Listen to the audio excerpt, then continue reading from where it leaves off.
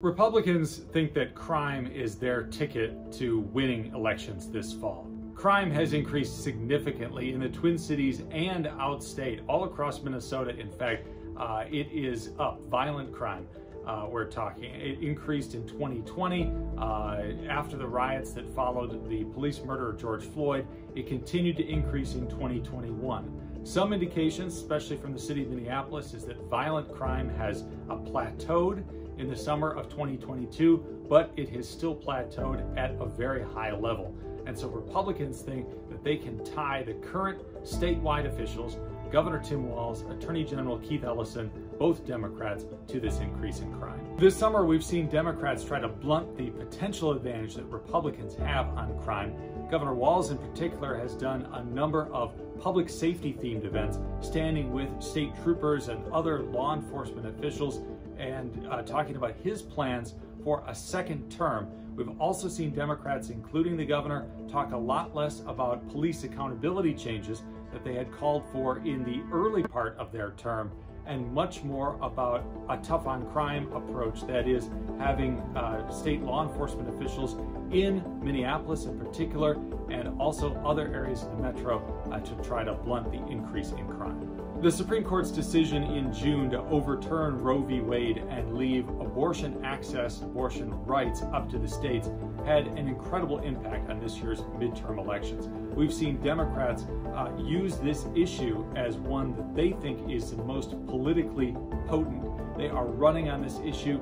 They are saying that Republicans would try to get in office and at least restrict abortion rights, if not try to ban abortion entirely. It's important to note that in Minnesota, abortion access is constitutionally protected under a 1995 state Supreme Court ruling. So even if Republicans get into these statewide offices, for example, if Scott Jensen wins the governor's race, he could not overturn that state Supreme Court ruling unilaterally.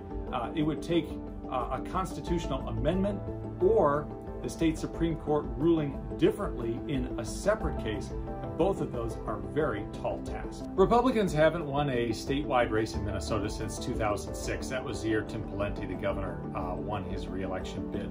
And so since then, Republicans have been trying and hoping, and they think that this is their year. They think that in 2022, the issues line up perfectly for them. Inflation is high.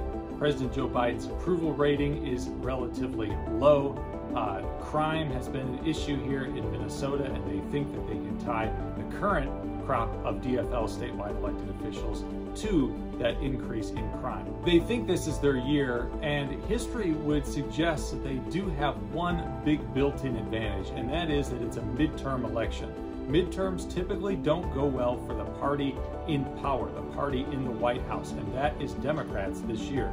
You look at 2006, 2010, 2014, 2018, the out party, the party that is not in the White House, picked up seats in all of those years. Republicans are hoping that 2022 follows that trend.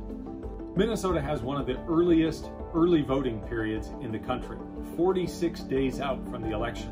Early voting this year starts on Friday, September 23rd. Minnesotans can already request an absentee ballot, and then they can either mail it in or drop that ballot off with their city or county government, whichever controls elections in that particular municipality.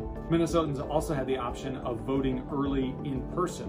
The state does not require that you give a reason for needing to vote early instead of on election day, making it very simple to vote early. In 2020, during the pandemic, an incredible number of Minnesotans, a record number, voted early.